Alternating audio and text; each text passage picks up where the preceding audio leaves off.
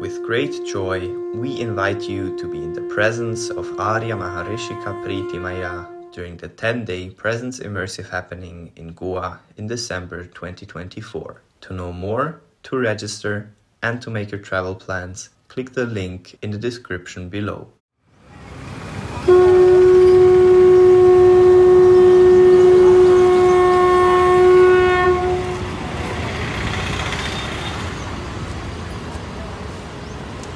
So that's how that information comes to the system.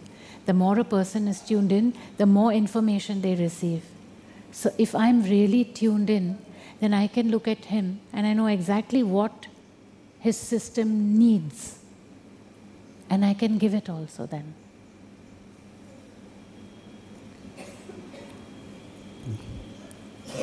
You understood, no? What I was saying?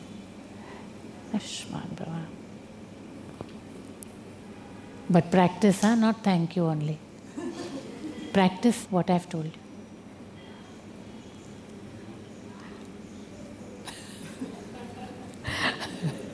I know because he has a question which I don't really want to answer,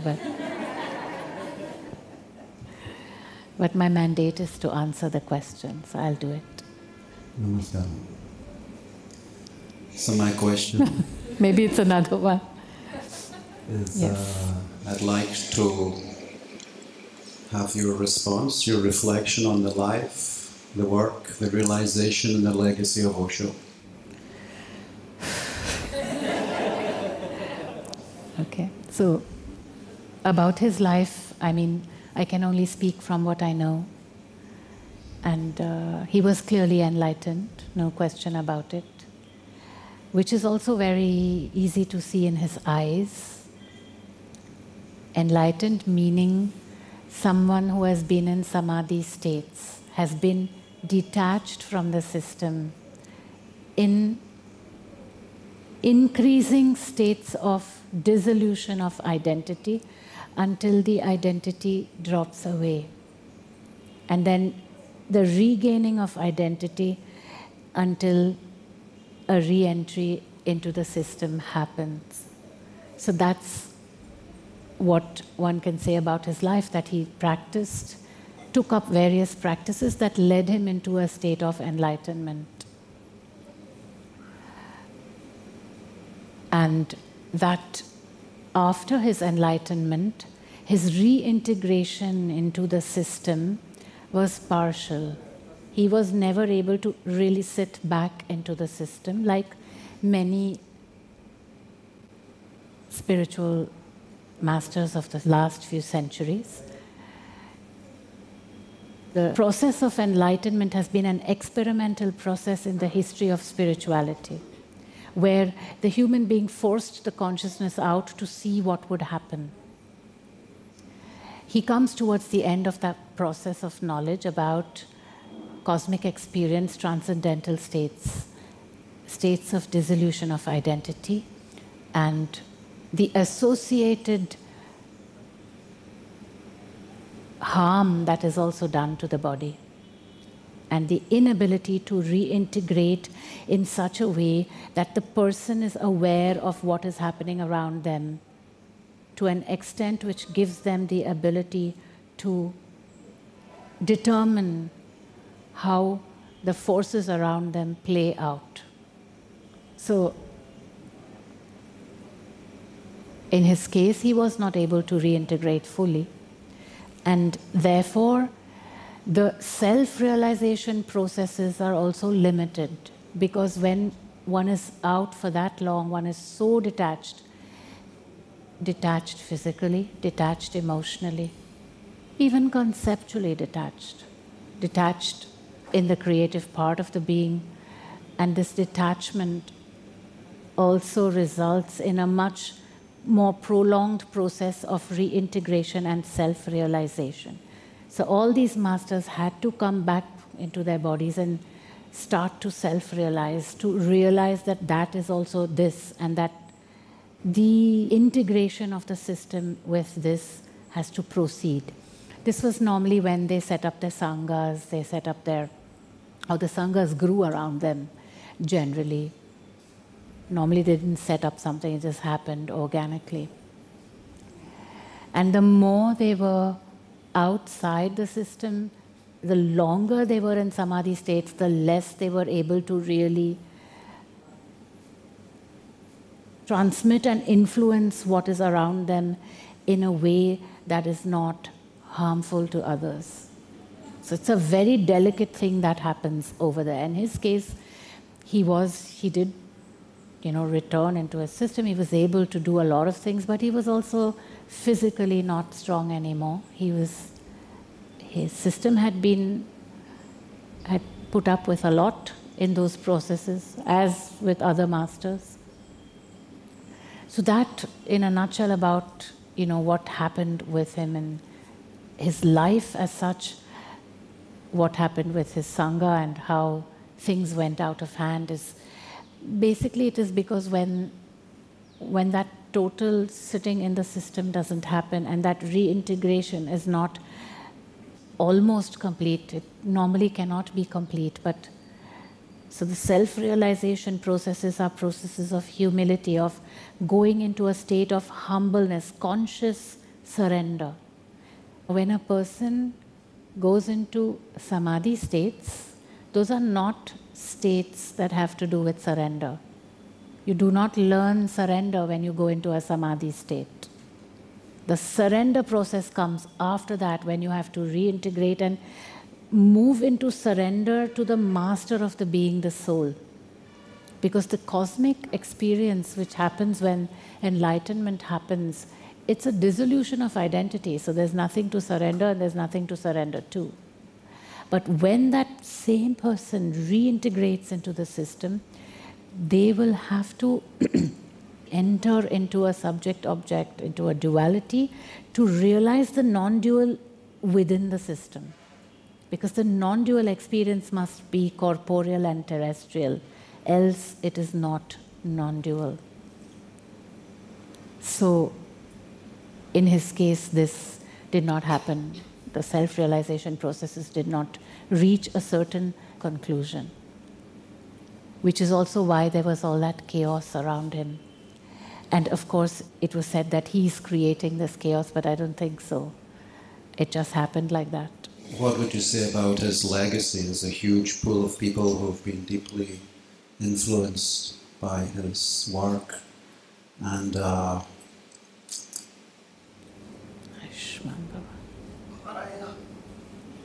Shivaya.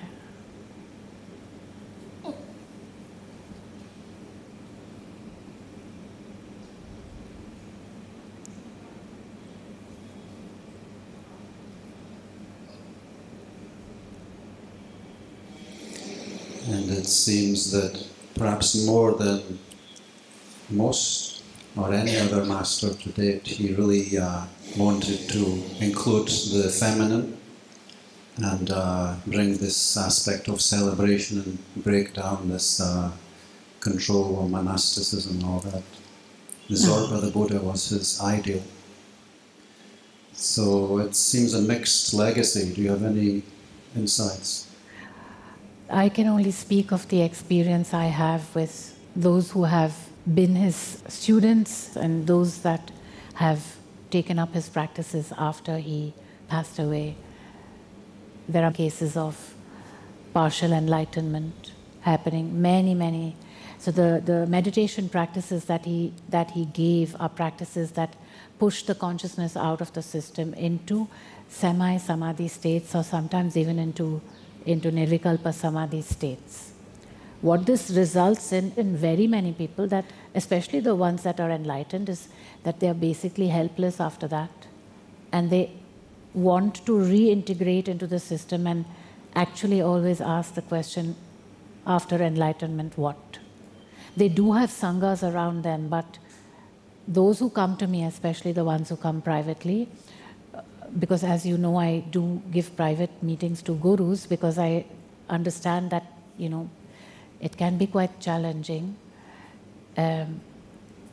What I have seen without exception is that there is a sense of not being in touch with the self, with the actual center, the soul. And And they've said it to me, enunciated it. I do know now I am enlightened, but there is something beyond that which I know I have to reach. And it is this process of actually pulling down into the self-realization which they have to do, because they've taken up a practice which is taking them outside the system. These are all practices of the past. They will not hold in the future because they are detaching from life rather than embracing. They cause the system to detach. And detachment is not the key to living in this body. It is embracing which is the key. And embracing as an act of surrender to the soul, not detaching as an act of experiencing states of dissolution of identity. So it is a diametrically opposite movement which is already on its way and now part of the new trajectory. So while many of his practices do, in the sense, loosen people up, I don't know how far that loosening up is necessary. Because if one has to stay in this system, it is a steadiness and a coherence and presentness that is needed to actually be a servant, an instrument of the guru within, the antar guru, to bend down to that. And it is very, very difficult to enter into those states of surrender if the system is most of the time outside or has been. For those that have experienced certain liberation, it may have brought them some freedom into the system, but what happens in the long run is that they realize that the freedom has to be experienced here and now with the eyes open, present, and that when that happens, one realizes that there is no such thing as freedom and liberation. There's nothing to be liberated from. So, in the long run, to take up those practices doesn't seem to bring that much. It does, to a certain extent, maybe loosen up something, but if the chakras have to become more pliable and if that energy has to flow, one has to bend down. And bending down does not happen if your consciousness is out of the system. So it's a question mark, I feel. I had quite an intensive and extensive connection with an enlightened teacher. He was one of the extreme Osho sannyasis who went into the extreme hedonism, the sex and the drugs. And after Osho's passing, he went extreme into meditation. I would say he had an extreme enlightenment. And then his experience was that he lost the functioning of the system and he felt he was taken over by what for him was Ishvara, God. In the experience of being with him, he was extremely powerful energetically in the meditation and the awareness. But his behavior was somewhat bizarre and out of, according to my feeling, out of whack, out of cruel, using people, abusing people, very crazy things with money. And in the end, he had a son, and it really softened him. And he became more normal, he started wearing normal clothes. And he used to say that as far as awareness goes, he felt he had gone to the maximum. But what he noticed was the experience of love. But for him it was something that came and went, and it was kind of interesting, but not that important in a way. And awareness was the thing. But on his deathbed, he died in 2012, and he had a swelling of the lining of the heart, which went to multiple organ failure. He had some kind of epiphany, and he was crying and saying, "Now I know that love is what's important," something like this. Well, this is exactly what I'm saying. When I say surrender to love, it's not just a pretty sentence on a poster, you know. It is a very, very important and powerful and absolutely indispensable posture to take. When we are here and now, present, aware and alert, that is when the surrender to love, which is the soul, which is the Antarguru, the master of the being, happens. It cannot happen if you are outside. It cannot happen.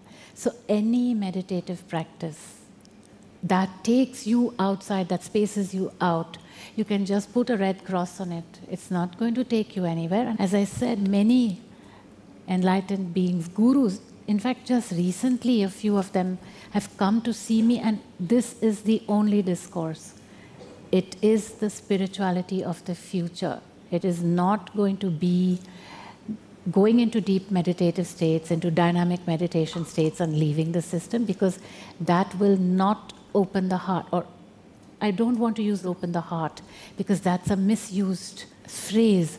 It is about bending down in surrender to the soul, the Antarguru, the master of the being. That is love. And it does not happen through long hours of meditation, cannot happen. It happens through being present here and now and discerning in every moment between the impulse of soul and the voice of ego. So all of these enlightened beings that have happened through the meditations of Osho, and I can tell you, Aishman Baba,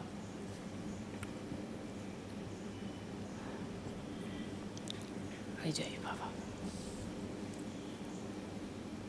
all of these people, they will have to come down and get in touch with soul, and if they don't do it, it will be in the last moments before they die that, and it is not epiphanic in nature, it is a shock that happens. It's not what in nature? It's not an epiphany, it is a shock to the system that an entire lifetime has been spent there when actually it could be here. And this is also what Ramdas said when, shortly before he passed away, I think it was, that the stroke brought him down to the body that he had been trying to reject all his life. There is nothing here to reject, it's only about this. That is why I say I am this. And I know that this is it's very shocking when I say this. Many people say, well, then what about this master? They are of the past, and they are our masters. We have to bend down to them. We have to respect and revere them because they explored the cosmos.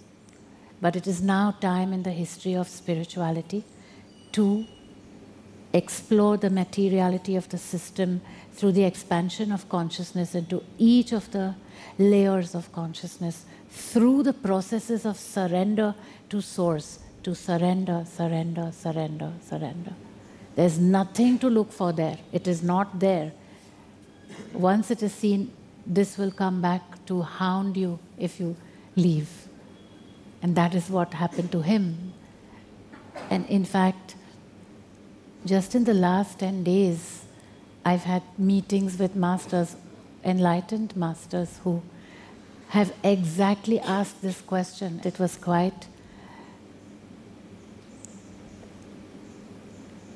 quite shocking, actually. Having spent a lifetime and then damaging the body to the extent where that complete reintegration into the here and the now and into an absolute bending down is not possible because the conceptual, for example, is not capable of imagining it. So it's always better to be here and now. And having said that, there's not that much more to say about Osho. These are all masters. They were exploring a space. Now they've come back with information. Now we know what to do with it.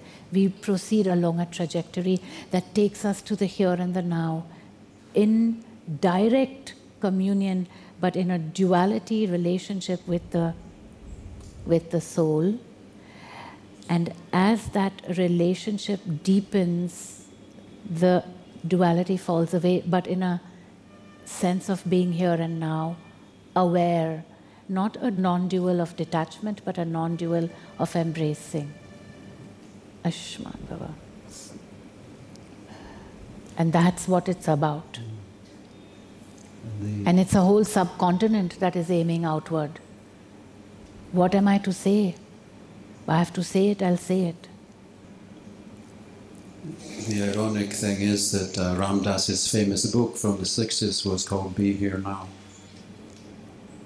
Well, I hope that he at least partly went with what he wrote, if that is what he wrote. The thing is that here now, for those that were in those processes, was not the here now of the terrestriality and the corporeality. It was a conceptual here now from a vantage point of detachment. It's not the here and now that we speak about. When I say here and now, I mean here and now, eyes open, no need to meditate long hours, present, in surrender, bending down to this man in front of you, because he's the divine. That's what it is.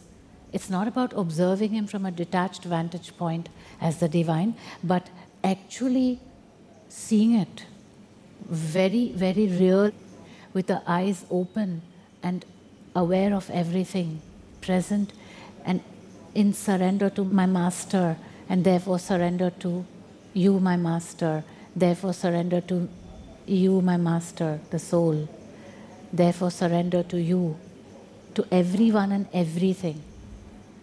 That's what the new spirituality is about, and will be. It's going to be that trajectory now. Makes sense to me. Yes, and it has to make sense. If it doesn't make sense, then it's nonsense. Thank you for answering your question. I didn't answer all those fancy words that you asked about legacy and this and that, but I think it's all there. That life, what did you say? Life, work, realization, and legacy. Oh yes, I did answer all of those actually. Maybe I can think of some more adjectives. If you're very present in this moment, you won't think. That was hitting under the belt.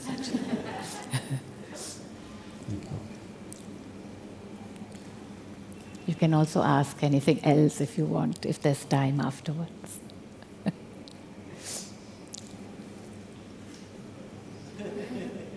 He's keeping an eye. Yes, Svenja is your name.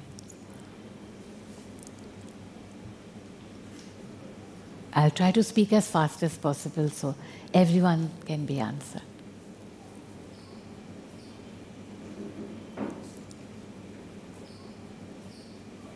Namaskaram.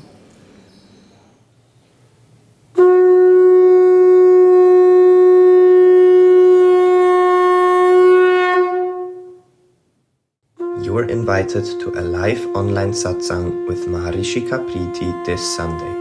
To know more, click the link in the description below.